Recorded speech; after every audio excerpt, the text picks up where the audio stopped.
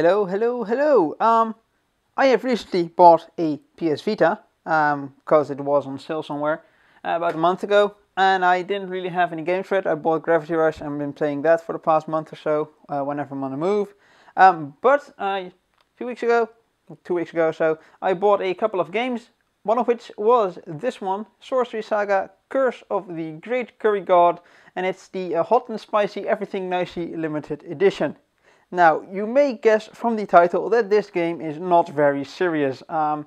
Supposedly, it's about it's a dungeon crawler, randomly generated dungeon crawler. So a lot like I think Etrian Odyssey is like that, and well, a few other games. But that's the one I currently remember.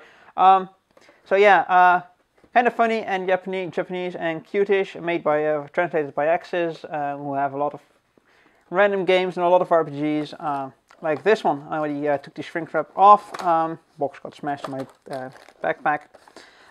But this one, and it's just before I'm opening it any further, it it should hold a cute curry plate, a awesome curry spoon, and a bibelicious bib. Yes, this contains baby stuff, basically. There. Box is empty other than that. Yeah, the game, I'll open that in a sec, and a bag full of goodies.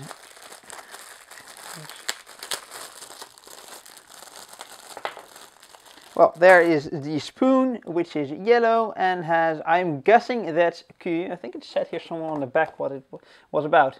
It was one of those days with our, let's try that again. It was one of those days for our I am really going to need to learn to read stuff from paper.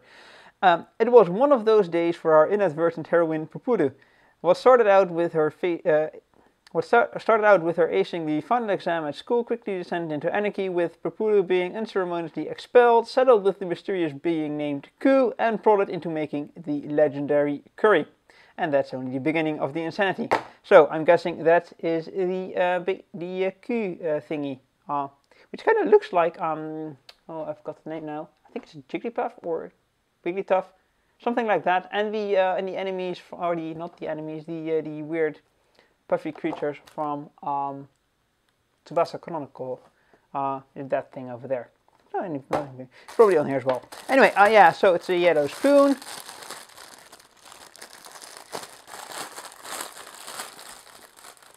And the rest of the bag got smashed. Then there is, that's it, a plate shaped like Q. Yeah, this is probably not for use.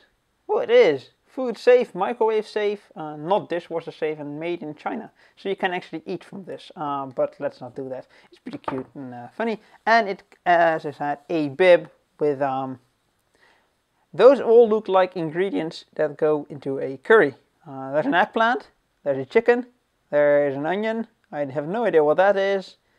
That'll be a habanero pepper, I think, because it's red and looks spicy. Eggs and other stuff.